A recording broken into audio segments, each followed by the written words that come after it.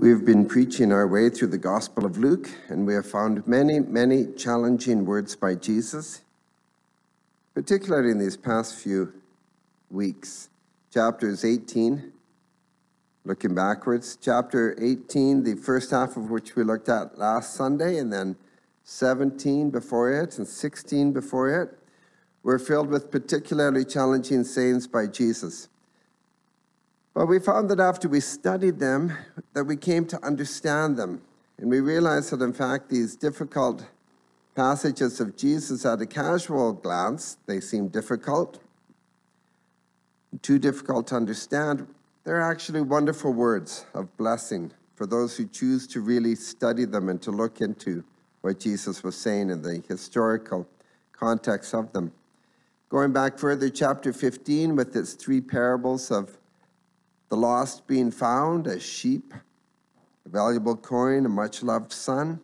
That's a much-loved chapter.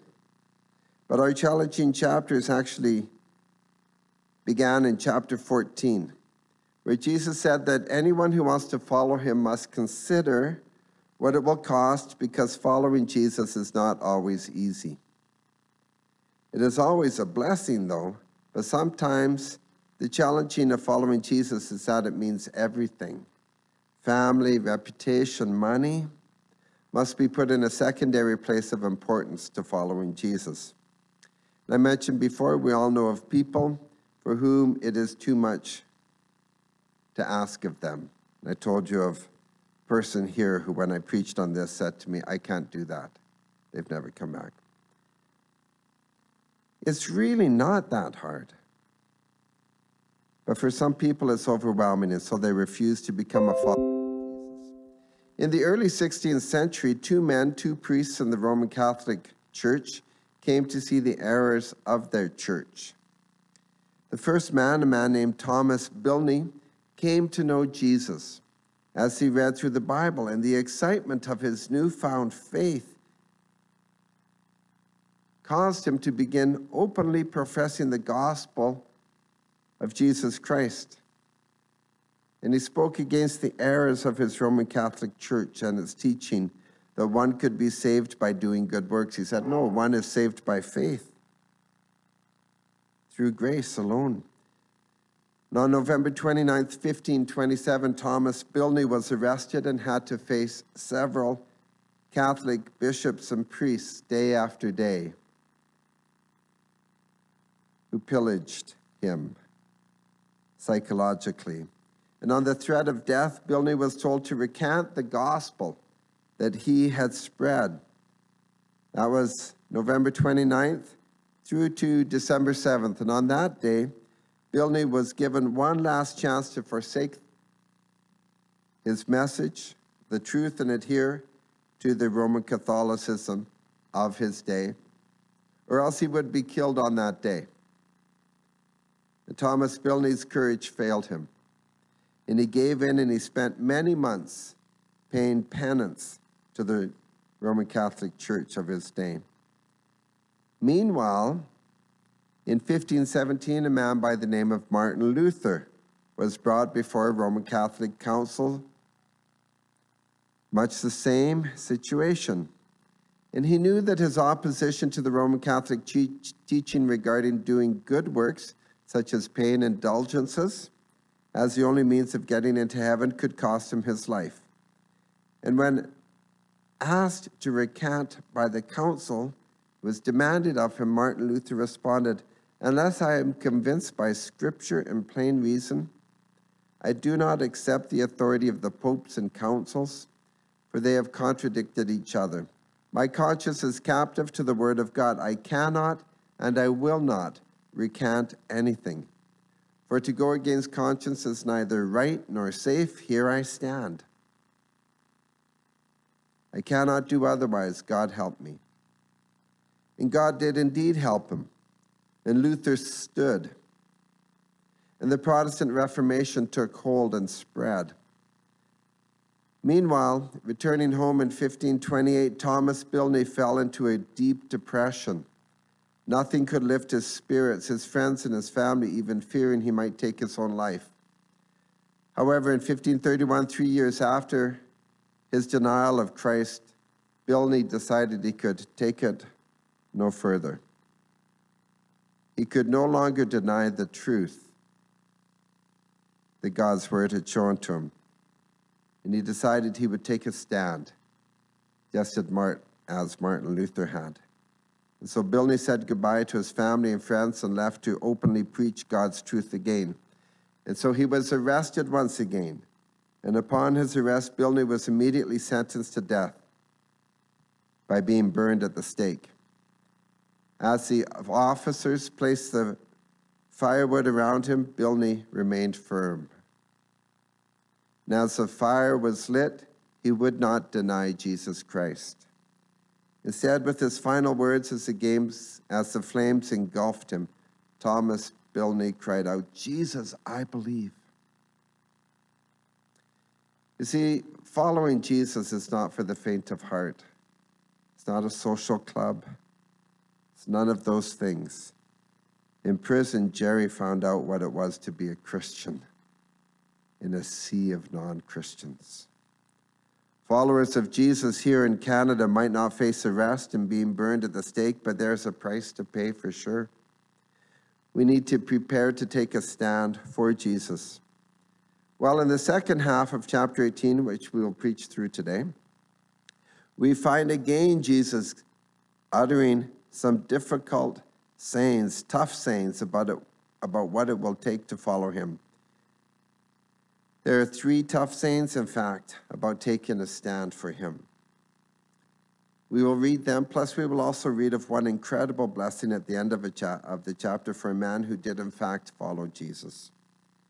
Before we get to that chapter, though, I want to read to you an inspired piece of writing by an anonymous young pastor serving somewhere in Africa. I'm not sure where it is. But this piece of writing was given to all ordinands at the time of our ordination.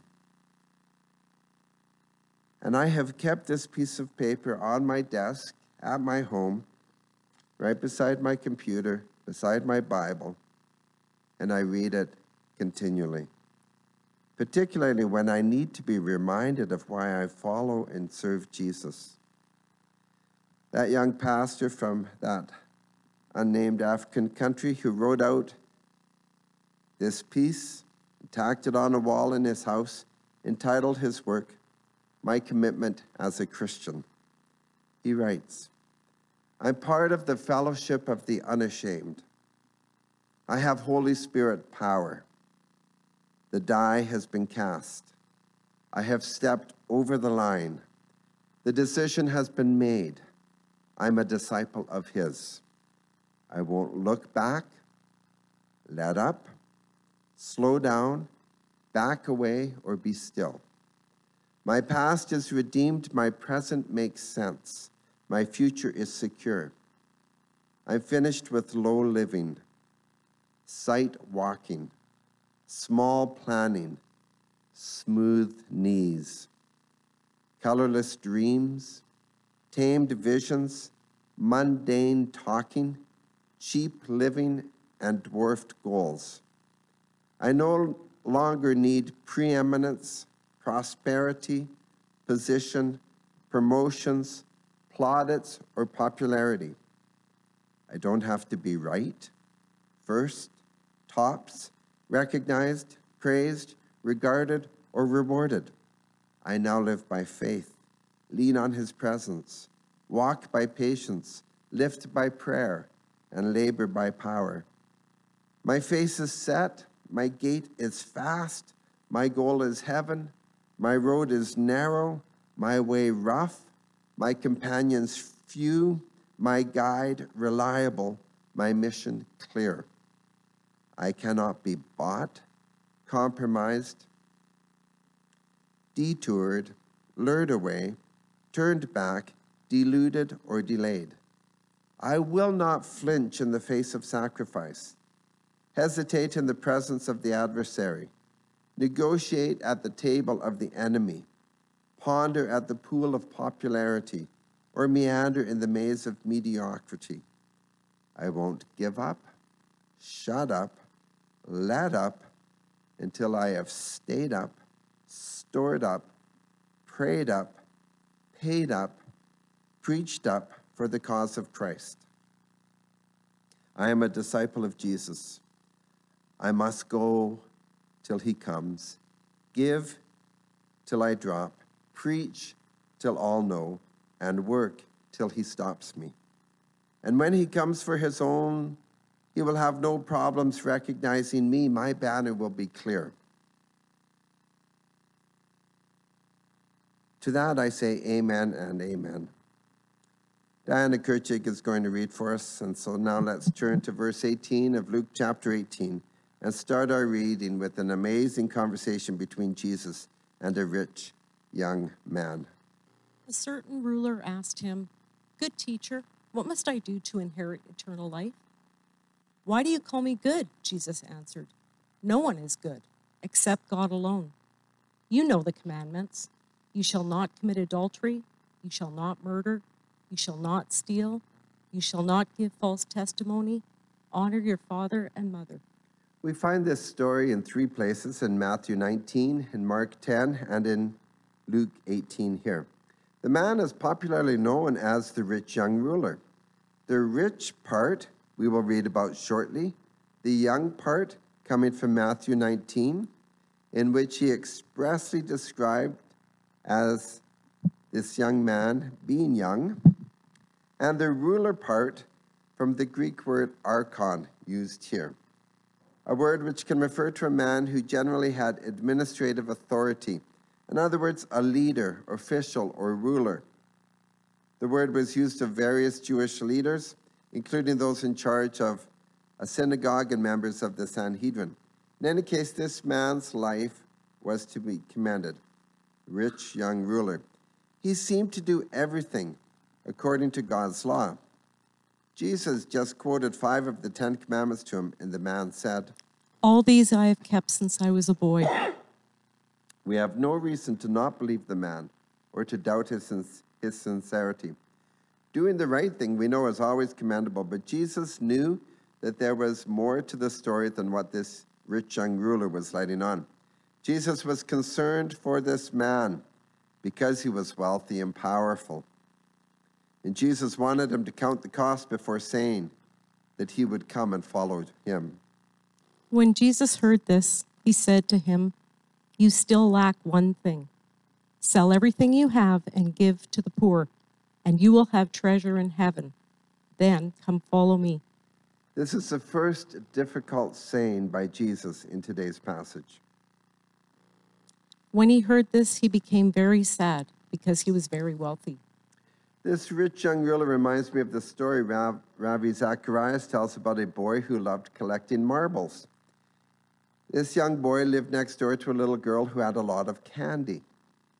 And one day the young girl said to the little boy, "If you'll give me all of your marbles, I'll give you all of my candy." He said he'd think about it. The next day he decided to do the deal. All of her candy for all of his marbles. But he hid a few of the marbles in his room before giving the rest to the little girl for her candy. She gave him all of her candy. That night, though, the boy couldn't get to sleep. He tossed and he turned and he turned and he tossed all night because he was so troubled. And what do you think troubled him so much he couldn't sleep? What troubled him was the thought, did she really give me all of her candy?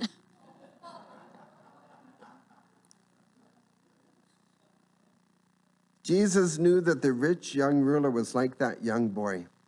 He wanted everything Jesus could give him, but he wasn't prepared to give all he had to the Lord. He wanted everything God to give. And in response, Jesus asked him for everything he could give. You still lack one thing. Sell everything you have and give to the poor, and you will have treasure in heaven. Then come follow me. You may remember that back in Luke chapter 9, we read that one time another man said to Jesus, "I will follow you wherever you go."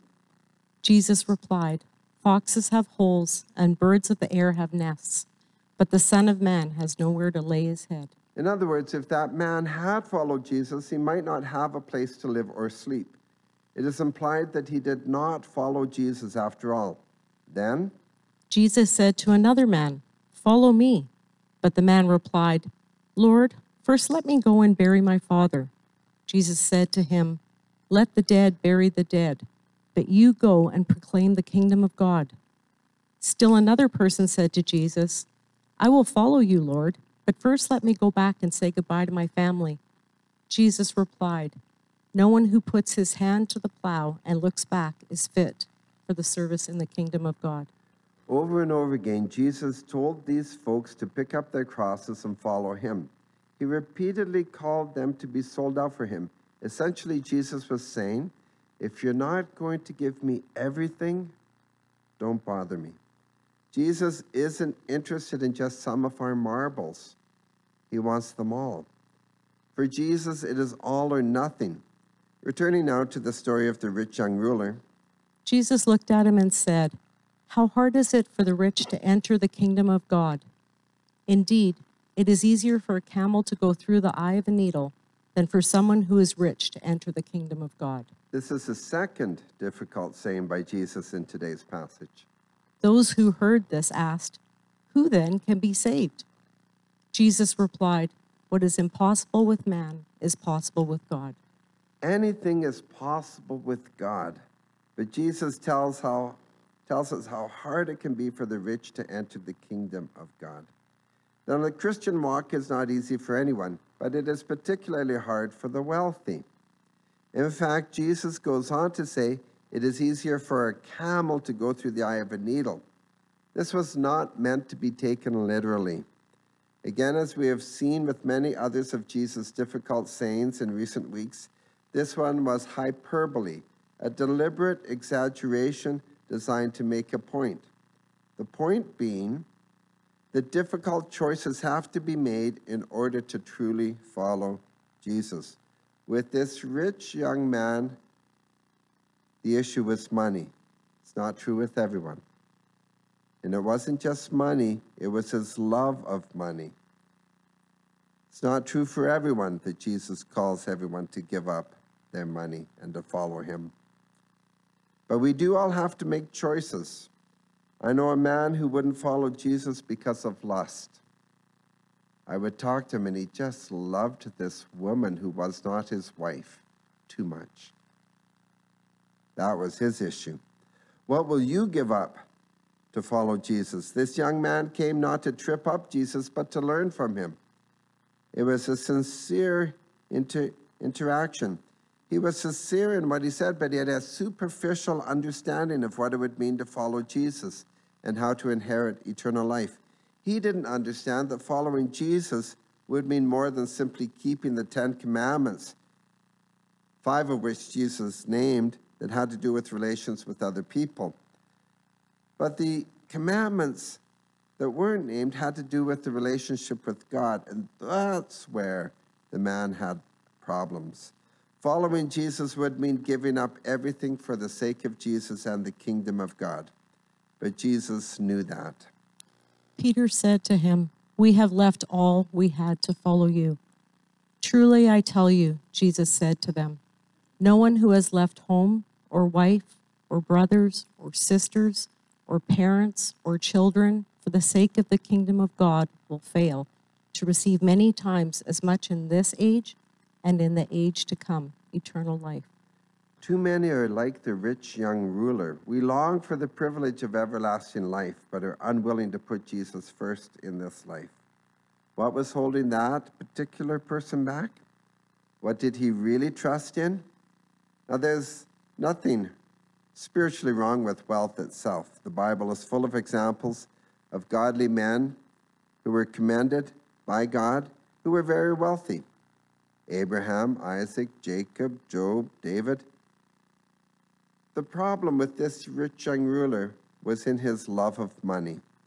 The man had made provision for his future, and he had placed his security in temporal things. It is not wrong to provide for the future. In fact, we should prepare for it. But this man had placed his trust in riches and excluded God from his future reckoning. But Jesus knew that his wealth could not save him from death. can never save anybody from death. But Jesus could have given him eternal life if only he had put God first. Is there anything, any hindrance that you are unwilling to give up to follow Jesus? You may not be wealthy, but if there is something that you possess or that possesses you, giving it up is a vital part of following the Master. He must have your all. And he calls gently all the time, come follow me. It might not be money, but it could be a stumbling block in your life. But whatever it may be that you need to give up in order to follow Jesus fully, be like Peter and the other disciples who gave up everything to follow Jesus. As Peter said, as a result of what they did not fail to receive many times as much in this age, and in the age to come, eternal life. Those are the words of Jesus. Jesus took the 12 aside and told them, "We are going up to Jerusalem, and everything that is written by the prophets about the Son of Man will be fulfilled. He will be delivered over to the Gentiles. They will mock him, insult him, spit on him. They will flog him and kill him. On the third day he will rise again." This is the third difficult saying by Jesus in today's passage. The disciples did not understand any of this. Its meaning was hidden from them, and they did not know what he was talking about. In many ways, one has to feel sorry for the disciples. Jesus said many difficult to understand things to them. Jesus thought so far out of the box of what was normal that he must have blown the minds, as our modern vernacular says, of the disciples. The most difficult teaching, though, for the disciples was this one, and Jesus said it repeatedly, that he would arrive in Jerusalem and be delivered over to the Gentiles, and they would mock him and insult him and spit on him. They would flog him and kill him. Jesus said that repeatedly. But he told them it would be in fulfillment of Old Testament prophecy, the most amazing of which was the one that on the third day he will rise again. That death could not hold Jesus down, that Satan could not defeat him, that evil people could not silence him. All of these things, they just blew the disciples' minds. And they understood them only after Jesus came back from the dead on Resurrection Sunday, what we in the Western Church call Easter. That was amazing news. But Jesus did enough marvelous things in the midst of all the difficult sayings that he told the disciples that he was giving them just a taste, a foretaste, a glimpse into how there's such joy when people give up everything to follow him. So in closing today, then, we come to an event at the end of chapter 18, an incredible blessing for a man who had decided to take a chance on Jesus, to call out to him in perseverance with a prayer request, and who ended up following him and praising God. As Jesus approached Jericho, a blind man was sitting by the roadside begging. When he heard the crowd going by, he asked what was happening. They told him, "Jesus of Nazareth is passing by." He called out, "Jesus, Son of David, have mercy on me." Those who led the way rebuked him and told him to be quiet, but he shouted all the more, "Son of David, have mercy on me." Do the events of this story seem familiar? Trigger memory? Remember last week we read about how the disciples had tried to stop parents from bringing their babies to Jesus for him to touch and bless. It was the custom of parents with rabbis at that time, but the disciples, no. You can't trouble the master. They didn't want him troubled. And here the disciples tried to stop a blind man from troubling Jesus. No. In the Gospel of Mark, we are told that this man's name was Bartimaeus, a name that means son, Bar, of Timaeus. And Timaeus is a word that means unclean or defiled. What a terrible name. So here was a blind beggar with a terrible, unfortunate name. Up until this moment, everything had been against him. He was probably a dreadful sight in old clothes, unshaven, unclean, a man who had been told that healing of his blindness was medically impossible. But he heard that Jesus was passing by. It changed all of that. If Jesus was on the scene, any miracle was possible. And Bartimaeus had heard about Jesus. He was famous throughout the land, and so he cried out, "Jesus, Son of David, have mercy upon me." Think of that phrase. Have mercy upon me. He knew that he needed mercy. And his only chance was Jesus. Odds were that Jesus would never pass by that way again. Never pass by that man so closely ever again. That man knew it. The point of fact is Jesus never went past that man again. This was that man's one chance. Jesus stopped and ordered the man to be brought to him. When he came near, Jesus asked him, "What do you want me to do for you?" "Lord, I want to see," he replied. Again, does this story seem familiar to you? Last week we read about how Jesus told a parable about a persistent widow who called out again and again to an unjust judge to grant her justice. And eventually she got what she asked for. And the unjust judge gave her justice. And Jesus said that we need to be likewise persistent in our praying to our just God if we want situations changed in our life or in our loved one's life. And so this man, he just kept on calling out to Jesus. "What do you want me to do for you?" Jesus asked Bartimaeus. "Lord, I want to see," he replied. Jesus said to him, "Receive your sight. Your faith has healed you." Immediately he received his sight and followed Jesus, praising God. When all the people saw it, they also praised God. Immediately Bartimaeus followed Jesus. He did not go his own way, but went with Jesus, probably all the way up to Jerusalem. What a marvelous story of incredible blessing. But if Bartimaeus hadn't cried out, he would have been blind the rest of his life. Think about that. And so is this the day of a miracle for you? Do you have that kind of faith to call out? It could be. Everything is possible with God, Jesus earlier said to Peter and the other disciples. And here Jesus certainly showed mercy to Bartimaeus when he asked for it. Imagine Jesus walking by right now. This is a special divine moment when we think about it. And so will you seize the moment? Will you do today what you need to do to seize that moment? And follow Jesus. You will be blessed when you do so. Amen.